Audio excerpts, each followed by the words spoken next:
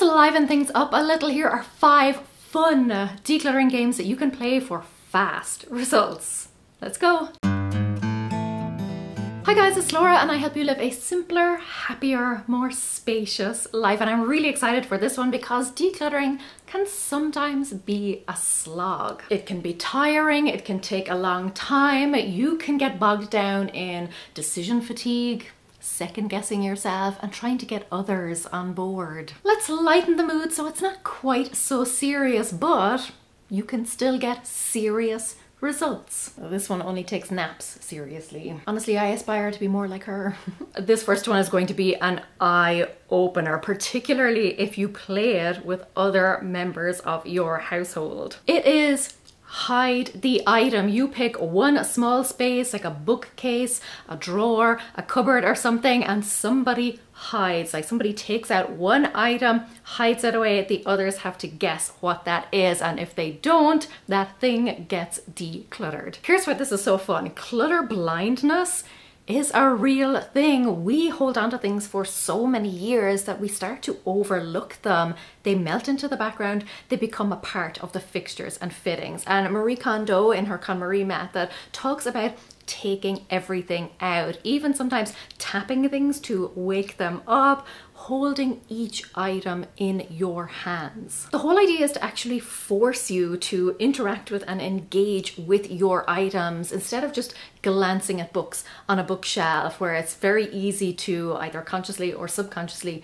skip over some. Actually holding it in your hands forces you to face it and do something with it, make a decision on it. The downside though, and studies have shown this, is that when we touch an item, when we hold it, it increases our possessiveness over that item. We start to feel attached to it. Essentially, the physical bond almost creates an emotional bond. It is much easier to let go of something that you're not already holding. So the hiding game is a great way to open your eyes to the things that you might think that you want, but really you wouldn't even notice if they completely disappeared one day. This next one is just pure funsies. It's a great one to play with your kids, but it's especially helpful if you find that you have stalled on your decluttering journey, or if you're not sure what to get rid of next, or maybe you're questioning whether something is truly meaningful to you. It can also help you spot what is a priority for other people. Stuff that they've been hanging on to for a while that they really, when it gets right down to it, don't want. This is how you're going to spot those things. It is the zombie apocalypse game. Okay, there are hordes of zombies heading for your house. They're coming through your front door. You have to hightail it out the back door. What are you saving? It's kind of similar to the if your house were on fire question, but with this one, you have a little bit more time. You can take a few more things. Zombies are slow. We all know that, but they're also relentless and they are destructive. So you can make up a rule whereby, for example, you can make 3 trips, and on those 3 trips out of your house, you can take whatever you can physically carry. So what are you taking with you first? What's definitely coming out of the house? And what are you taking in the next wave and then the third wave? But also, what are you willing to sacrifice? What are you going to throw at the zombies to further slow them down? Bonus points if you choose certain items to build a barricade. So for instance, you could decide that for every 5 items that you are willing to let go of to build your barricade, that will buy you 1 extra trip where you can carry out more things. Obviously you can make up your own rules, and the same is true for all of these games. Look, it's just for fun, it's just for a little bit of excitement, a bit of silliness. You don't rigidly have to stick to it, but it's a harmless way of having some fun and maybe even doing some decluttering along the way. So in the zombie apocalypse, what are you and what are other members of your household taking with you, and what are you willing to sacrifice for the sake of keeping your brains in your skull? Next one then is the box method. I really need to come up with a better name for that.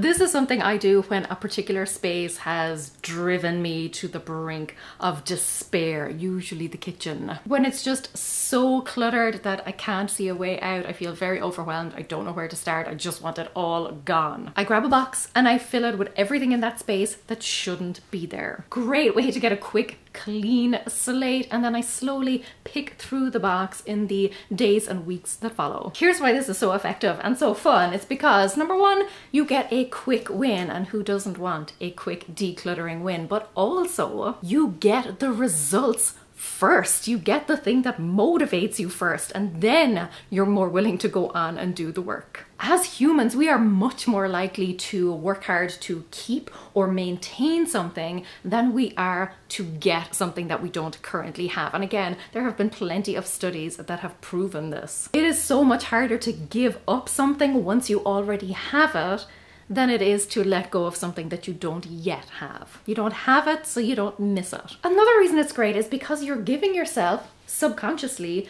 time to process any decisions. You know, when you're put on the spot, you're going through a decluttering session, it can be difficult to make a decision. You pick up something, maybe you haven't seen it in a while, you haven't considered it in a while, and all of a sudden you're forcing yourself to make this decision of whether it is staying or whether it's going. And more often than not, you're going to decide to keep it because in the moment you figure it's better to do that than to run the risk of regretting it if you donate it. You don't want to make a rash decision, so you keep it because that's just easier. Whereas when you put it in the box, you then have time to think it over and to process it before you actually come back and go through all of that stuff. To make it extra exciting, then you could combine this with the hide the item game. So you clear out a space, you put everything in the box, and you only take things out of that box if you and or the other members of your household can specifically name something in that box. If something doesn't get named,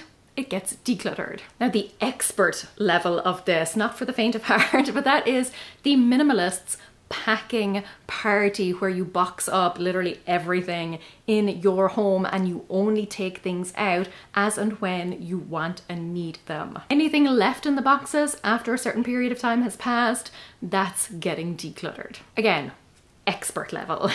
Cass over at Clutterbug has a great game. If you're not familiar with her, I'm sure you are though. I will link her below. Also link the minimalists. It's a really great one for when you're incredibly frustrated. It is trash bag therapy. Such a fun one, but essentially you grab a trash bag, you go throughout your home and you throw stuff into it that does not belong there or that you do not want. It's another great way to get a quick win, and this can be done like randomly throughout your home, but because it's a container, like there are constraints on it, it's much more likely that you're going to do it because you only have to fill one bag. It's not something that's going to drag out indefinitely. You don't have to worry about making decisions about where something is going to go or how you're going to donate it or recycle it or get rid of it. You just put things in the bag for now. That's it. You don't have to worry about tidying spaces, organizing spaces, cleaning up after yourself. Just in the bag it goes. No agonizing over things, no second guessing yourself, and no just moving things around, making piles.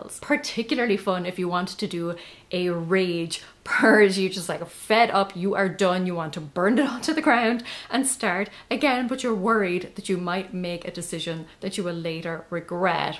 Trash bag therapy. Throw all of the stuff in the bag. Don't worry about getting rid of it or anything for now, and see how you feel. You can also make it a competition between family and friends to see who can declutter the most. Loser buys lunch, or loser is the one who has to do the charity shop drop off. Why is it that we declutter and then the stuff just sits there for so long? Because we can't be bothered actually bringing it anywhere. So this one's a double win because you actually declutter stuff and get it out. I do not like the thought of anyone getting the better of me. When I had a personal trainer, like way back in the day, he would sometimes mention this other female client that he had. Now, he was doing it to try and encourage me to sign up for weightlifting competitions because she was doing them. He was training her. He wanted to know if I was interested. I was not. But did I get my arse to the gym multiple times a week so that I could outlift that girl? You bet your rock hard glutes I did. A little healthy competition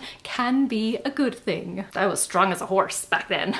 So if you know you have a lot to declutter, or if you have a space that you've been putting off decluttering, maybe your garage, set a little challenge with someone else to see who can declutter the most. And this could be in terms of number of items, it could be by weight, it could be by like bulk, volume. You could even do it against the clock. There is nothing like a little challenge with somebody else, like I said, a little healthy competition to get you moving. Here's a bonus one for you, something that I found surprisingly effective. It's the 100 item declutter. Now I know it sounds like a lot, but let me show you how I broke it down to the point where I was actually offended at how easy it was to get rid of stuff. Click right here, and until then, go raibh, míle maith agaibh. Agus feicim mé sibh sé glua. Slán!